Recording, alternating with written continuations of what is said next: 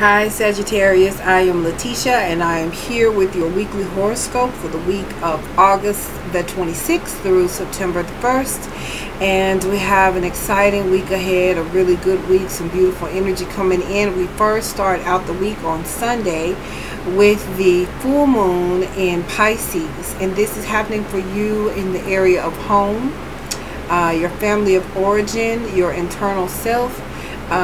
So there is a culmination of something that is happening in this area. Whenever you have a full moon, there is an ending that is coming in, and that ending is happening so that new beginnings can start. So for you, this could show up in a way that you are moving, you are changing residence, or an understanding that you had about yourself comes to an end. You understand and see yourself in a higher way.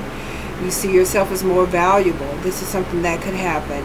If you have been having challenges in your relationship with your mother, that could come to an end.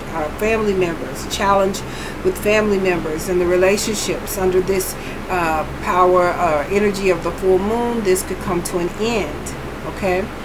So something that has to do with family of origin and your understanding of your family of origin, all of this could go through a shift at this time. All right. Then we have Mars going direct on Monday, the following day on the 27th. So for you, this has been happening in the area of your income. So you could have experienced quite a few challenges at this time as it relates to generating more income and increase in this area, and even it could have affected your self-esteem as well. But with Mars moving forward, you should be able to see your income increase if you made investments and you were waiting on a return. With Mars going direct, this could happen for you. You're feeling better about yourself. You're feeling more successful. There's an ease and a flow with money coming in a way that it had not been. Also, we talked about last week, and it's continuing on this week, and that is the grand Earth trine that we are having between the Sun in Virgo, Uranus in Taurus, and Saturn in Capricorn. So for you, this is happening in your second house as well, where Mars will be going direct. Saturn is in your second house of this income and your self-esteem, and Saturn is grounding you there. In your sixth house of your daily activities is Uranus, bringing up change, much needed change.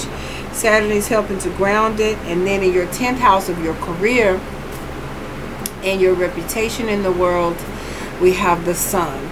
So there are beautiful changes that are happening for you in your area of career, and much needed income is increasing.